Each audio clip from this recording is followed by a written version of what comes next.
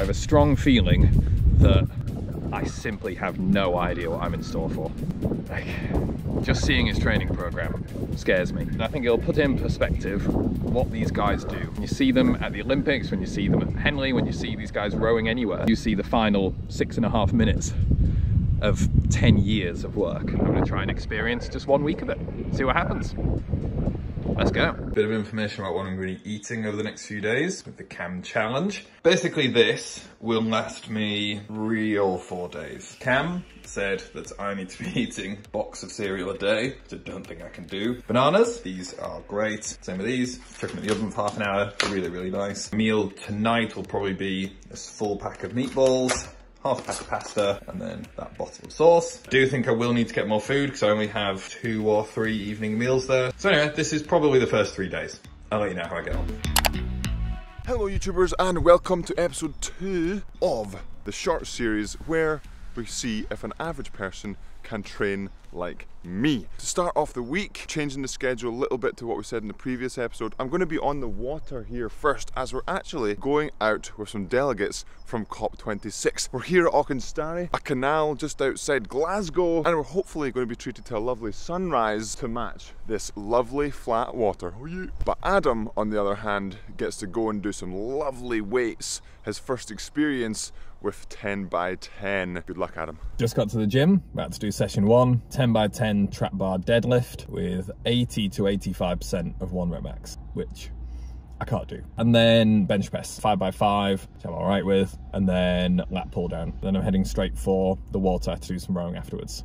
So we'll see how this goes. We've made it off the water with the Chinese delegates in the quad. A lovely relaxed paddle. Unfortunately, we weren't treated to some of the gorgeous sunrises that usually bless us here at Auchenstary, but we were able to row on some almost perfect water. The reason the guys were here from COP26 was to look and see what Scottish canals have been doing around Scottish canals, to see if they can do similar in China. But now it's time to head to Strathclyde Park, get in the weights room and get training. And I wonder how Adam's morning's been this morning. Maybe a little bit less relaxed than mine. Let's find out.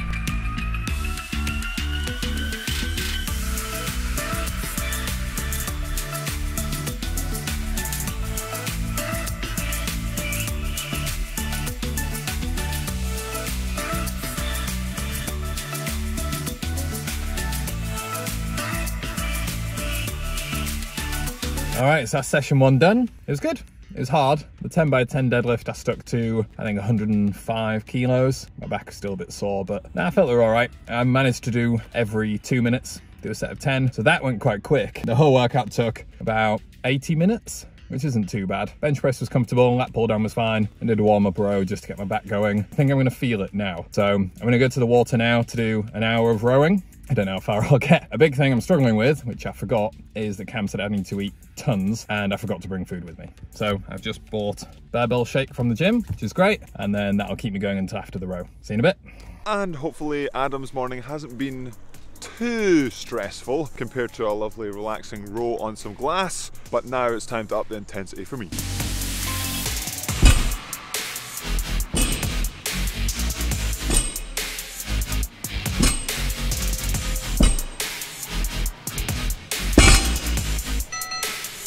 All right, slight change of plan. The rowing club was shut. I can't do what I was planning on doing. In the plan, I meant to do an hour cycle tonight, and I was meant to be doing a 16K row. I was gonna switch around a bit, do an hour row. So I'm going back to an hour cycle. I'm gonna do that now before it gets dark, and then I'll do 16K later on. Off to ride my bike.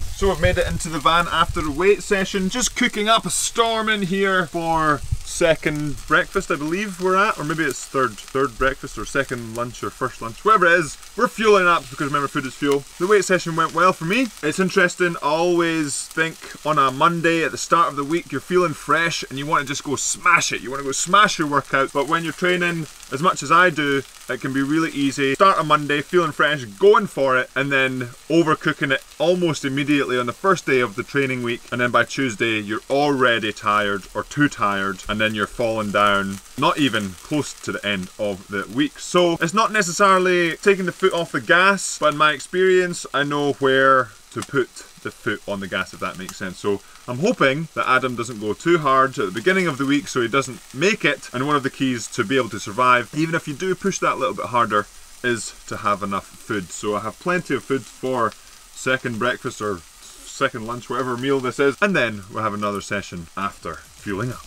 Oh yeah.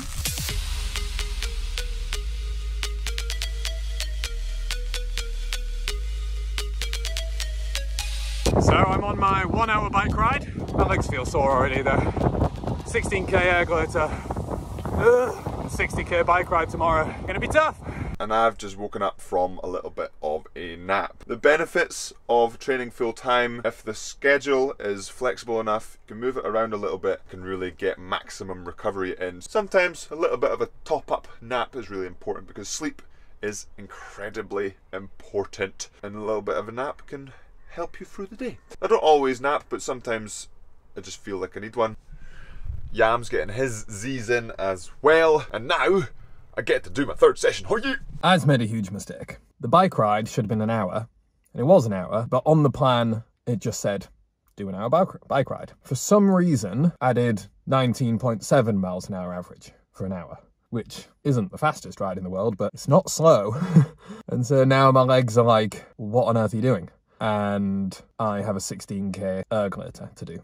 To go into that, having just battered an hour bike ride and done 10 by 10 deadlifts, it's gonna hurt. The other problem is I've now run out of time. I have 10 minutes before my next meeting and I need to get home, so I can't even eat. So the lunch that I'd planned to have at 2 o'clock, I'm now gonna have to have at 3 o'clock. I've barely eaten today. This isn't going well. And look at that gorgeous water. Unfortunately, not going to be able to get out there in the single, in the Lamborghini name yet to be determined today, because it's going to get too dark. And I want to do 16k on the water. It's going to take me about an hour and 20-ish. It's going to be pitch black because up here in Scotland it gets dark around 4:30.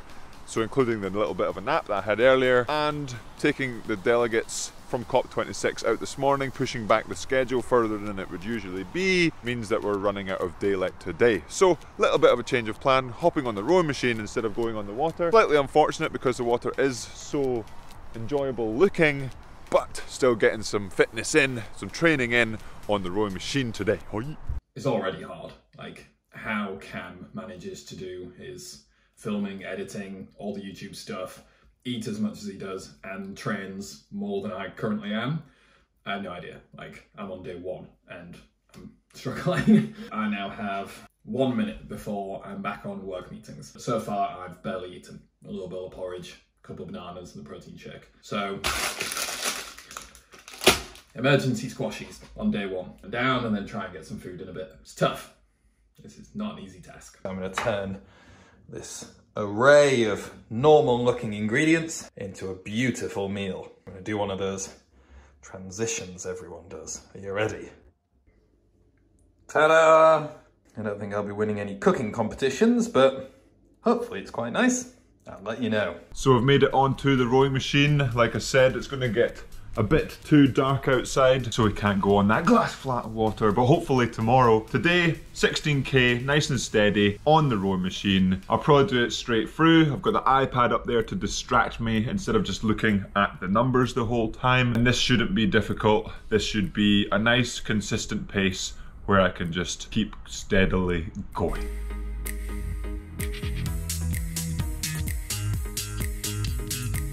And just made it through halfway, enjoying the iPad behind you. Heart rate just sitting around 132, 153, nice and easy. Just enjoying the gains of fitness.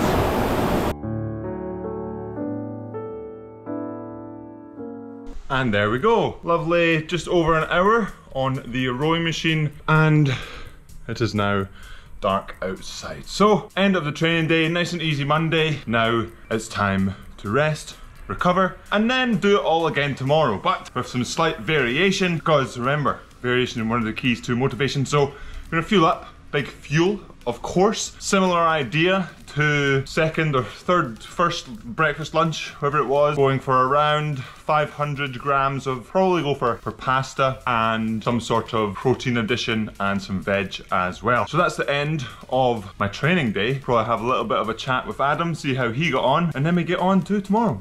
Well, that's the 16k done. It took an hour and 10. Got it done. My back's sore, my legs are sore. It's been a tough day.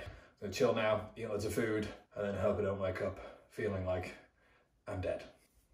Dinner, full pack, 12 Sainsbury's meatballs, half pack of pasta, bit of bread and butter, Haagen-Dazs. I think that's about 2,000 calories. Ready for tomorrow. I underestimated the combination of the different types of training that you do. To be able to perform at the level you do on a 16k row after those other things, you don't realise how hard that is. You said that's the longest erg you've done as well.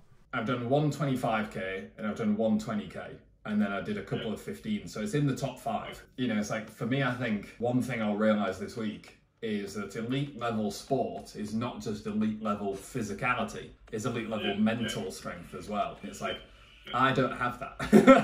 I had a movie on in the background. It grows. Like even at the start of the season, I wouldn't start doing 3 sessions a day until like you're used to it. Over time, split comes down and you adapt to the fatigue that you, and it's a big part of doing the amount of work that I do is my ability to recover just skyrockets because I get fitter and fitter and fitter. You've got time to think on an erg, right? And I was just thinking about if I wasn't doing this challenge and if I wasn't competing with you on Magic Mountain or if I wasn't, you know, doing this on video, I wouldn't be doing that. I don't think I have the personal drive to stay on that erg for 16k. Like I would have stopped. And like the fact that you do it on your own, week in, week out, without people watching you, it's like, is that something that you've always had, or has that happened as a result of the success you've had in rowing and knowing that you needed to keep doing that to perform? Well, I think that's like we kind of touched upon in the like first call we had. I think it's not necessarily always there, but like definitely currently I don't really struggle with that. There is, when it gets hard, yeah, sure, you're like, oh, maybe I'll stop, maybe, like when it's like that, yeah, definitely. But when it's day to day, I just really like it. I enjoy it. And it is when you're feeling like you are, when you're tired and it's like, oh, tomorrow's going to be a struggle, today was a struggle, how am I going to get to the end of the week? That's when it becomes difficult and to keep going. But then when you're in the position I'm at and I'm able to do it without it being a game ender, then it's much, much more easy to continue to do. For me, the kind of big realization is this is every week for you. You know, this isn't like a one-off fun challenge that you're doing. You have to keep going every single week to keep improving. And I think that deserves a lot of recognition because I'm seeing that already on day 1. Oh yeah, day 1, and it's not like today's the nice chill day as well.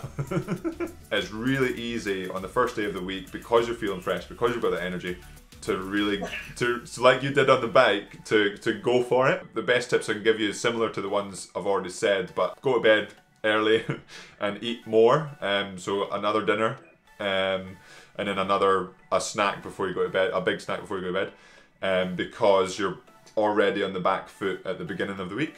Whereas usually, like I've already kind of said to the cameras, on a Monday it almost feels like you're not taking your foot off the gas, but you're having an outlook of I've got a week of training here, not a day. Alright mate, well I need to go eat all the pasta meatballs, so I'll let you go. Yeah. Appreciate your advice, and if you don't hear from me tomorrow it's because I've run away. Good luck, and hopefully you fall asleep fine tonight. Amazing. Thanks so much mate. Chat Cheers. soon.